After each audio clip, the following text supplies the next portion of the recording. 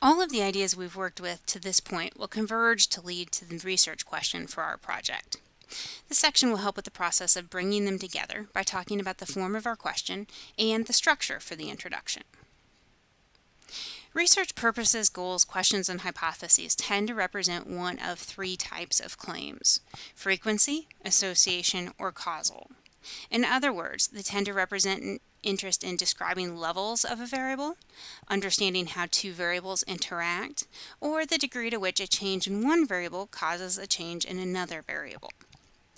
Note that a causal claim requires a manipulated variable. In other words, it requires an experiment. Frequency and association claims are based on measured variables. For our project, I want to focus on a question related to a frequency claim.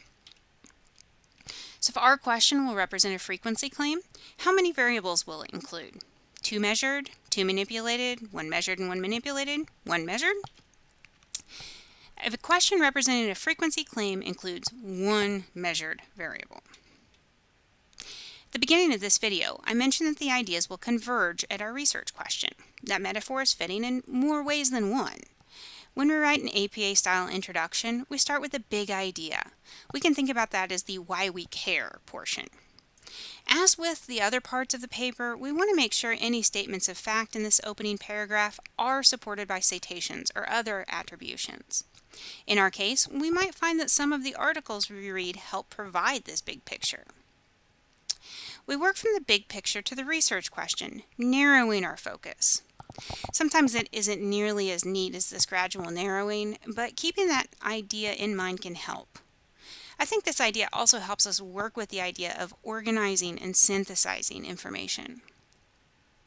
While I don't always find that outlines are a natural way to write, they can be very helpful as we work on the process of compiling knowledge instead of reporting information.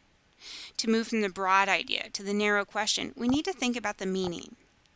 We'll use an outline to help with that process. I don't always find that's an intuitive first start, but in this case, it can be helpful.